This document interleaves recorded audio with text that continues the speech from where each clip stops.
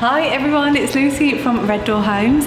I'm here at Work It Pole and Fitness Studio on Station Road in Strood in my shortest of shorts, and I'm here to do a workout, so let's get going. Oh, no,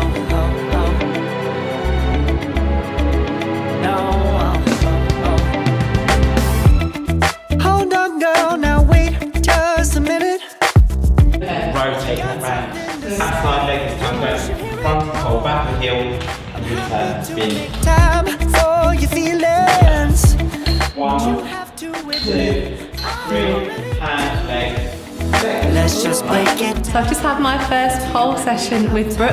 I hope I did well. Brooke, what do you think? You did really well. Yeah. It's really hard for the first time. Yeah. Most people tend to be a little bit hard on themselves. Yeah. But again, it's your first time at anything.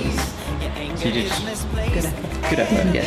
And would you say that it's for anyone of any ability, any size? Any size, any ability, any age. Yeah. Most people think they're too big to try. It's not the case at all. And what about fitness levels? Do you have to be super fit to give it a go? Not at all. Obviously the way the courses in here are designed is for people that have never set foot in any sort of gym, fitness-wise. It's very sort of easy to take it up. Obviously it's very progressional. Obviously you start in the beginner moves, anything that's very safe, and you progress into the more advanced tricks.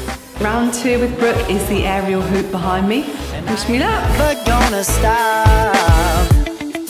Gonna lift, bend to hook. Yeah, so use this like a lever to pull this down off the floor. Correct. 1. Yes, good.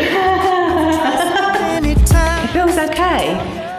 Like Brooke said, it can hurt like a little bit on the backs of your knees, but it's not bad or it's not uncomfortable. I've just finished the aerial hoop here at Work It and I loved this exercise.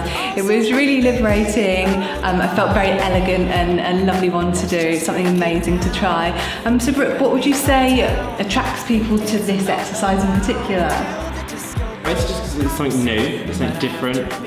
It does require a lot of coordination, and this one tends to be a bit more stronger. It's very more progressional, so like you noticed, you've got a lot of tricks straight away.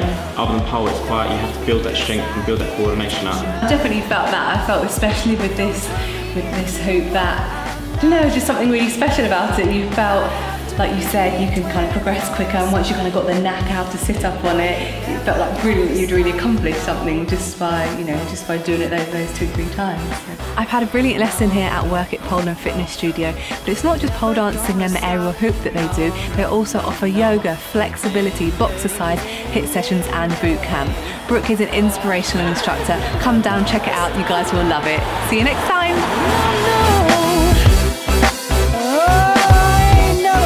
Stop.